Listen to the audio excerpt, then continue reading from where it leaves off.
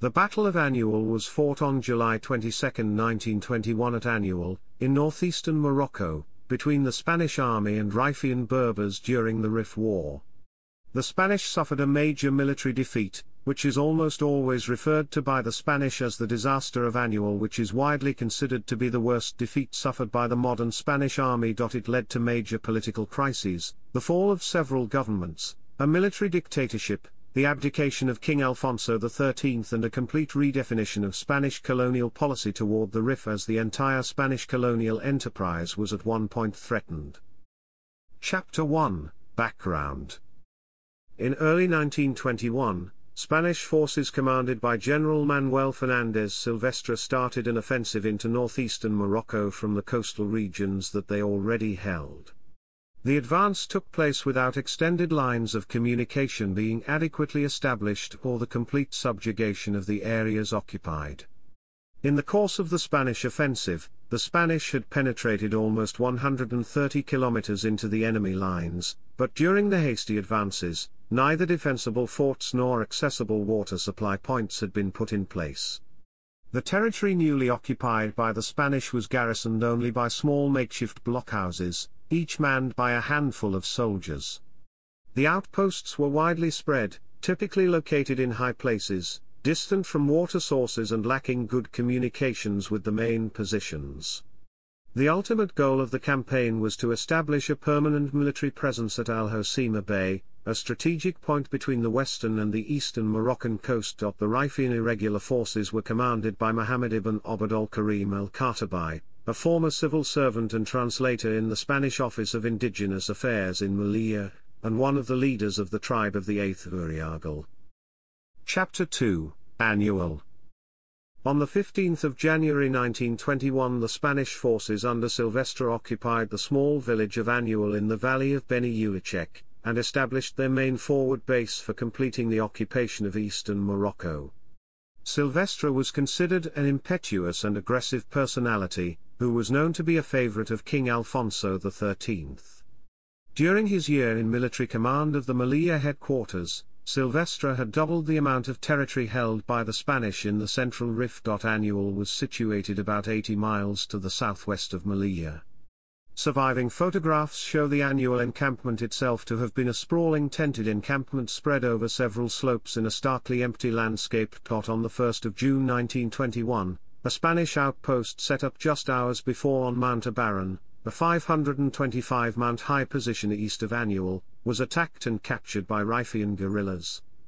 The Spanish lost 24 soldiers killed and 59 wounded. On the 5th of June, Silvestre met General Damaso Berenguer Fuste, Spanish High Commissioner in the Protectorate, aboard the Spanish cruiser Princesa de Asturias off Sidi Idris. Berenguer rejected Silvestre's request for reinforcements. 2 days later, Silvestre decided to establish a new forward position, this time south of Annual, at Igaraban. The post was besieged by the Rifians on the 14th of July.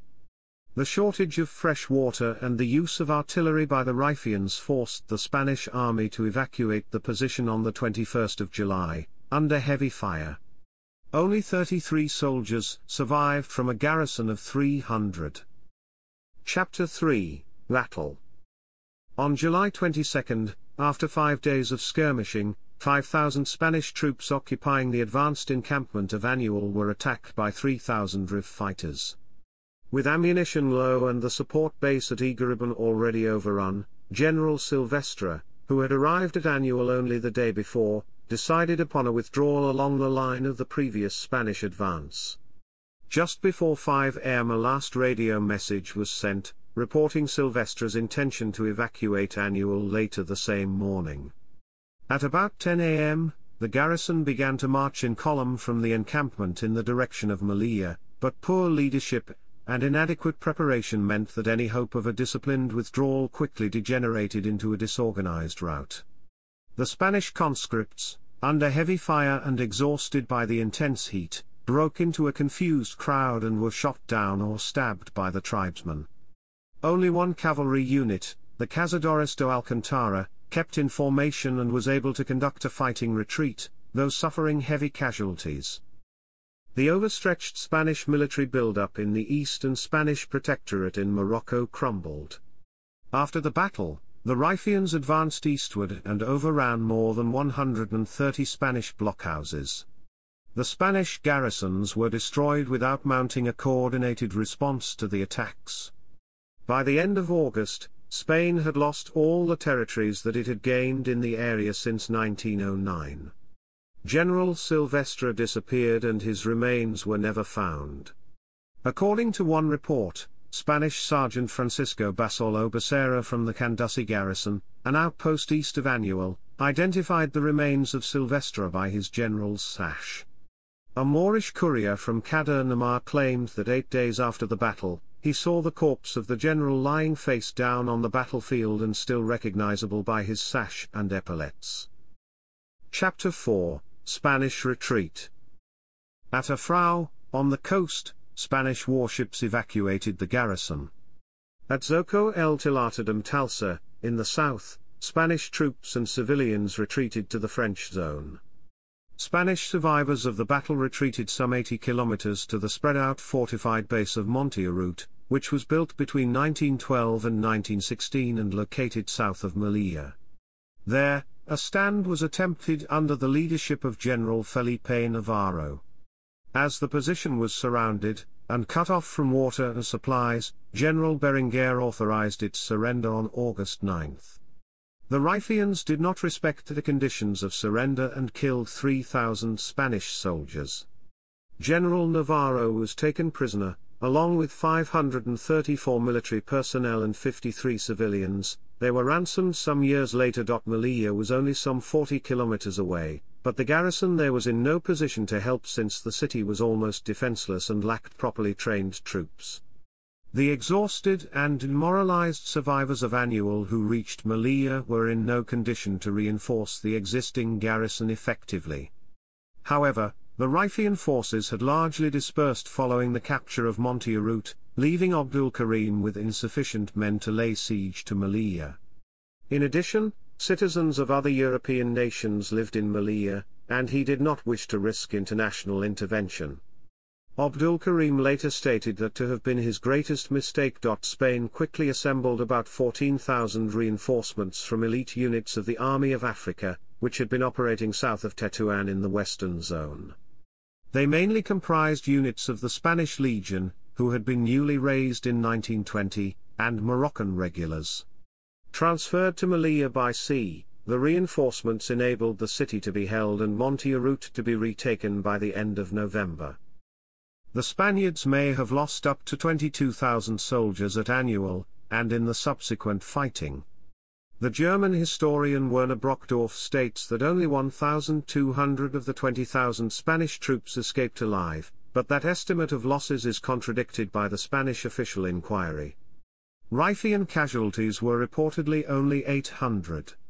The final official figures for the Spanish death toll, both at Annual and during the subsequent rout which took Rifian forces to the outskirts of Melilla, were reported to the Cortes Generales as 13,192 killed, including Moroccan colonial forces. Materiel, lost by the Spanish, in the summer of 1921 and especially in the Battle of Annual, included 11,000 rifles, 3,000 carbines, 1,000 muskets, 60 machine guns, 2,000 horses, 1,500 mules, 100 cannons, and a large quantity of ammunition.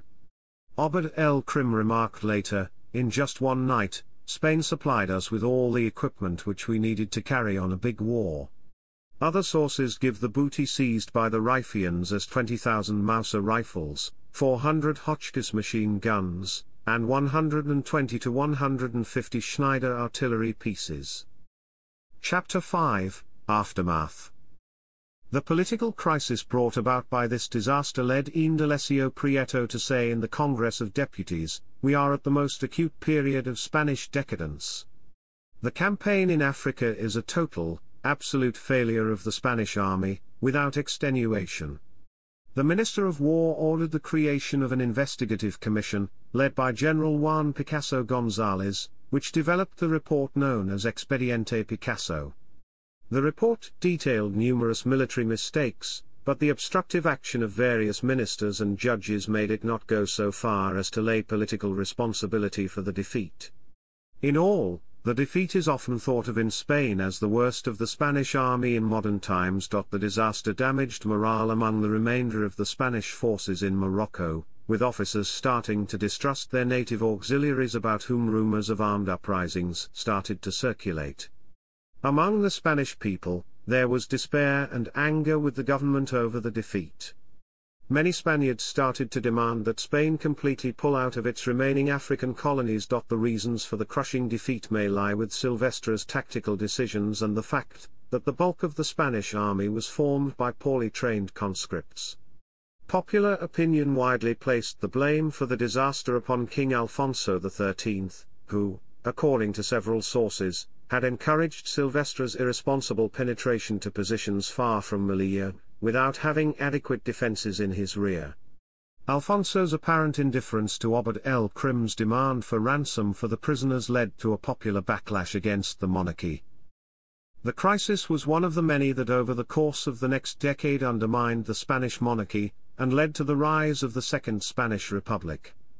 The last Spanish military commander to mount any significant resistance during the battle was the General Felipe Navarro, who was forced to surrender and captured along with 534 military personnel and 53 civilians, all of whom were held by Abdul Karim at his headquarters in Axtir. Of these, 326 survived 18 months of captivity and were eventually released after a rescue mission undertaken by, among others, members of the Indigenous Affairs delegation. Most prominently Gustavo de Sostoa and Luis de la Corta Luján, with the final negotiations between Abd el-Krim himself and Horacio Echevarrieta. The terms of release included the payment by Spain of 4 million pesetas, a huge amount for the time, and the captives were thus released on January 27, 1923. Most of the area occupied by the Rifian tribes was taken back by an expedition led by General Damaso Berenguer in 1922. On the 2nd of July 2012, the cavalry regiment Cazadores de Alcantara awarded the Laureate Cross of St. Ferdinand by the Council of Ministers for its rearguard action in Annual.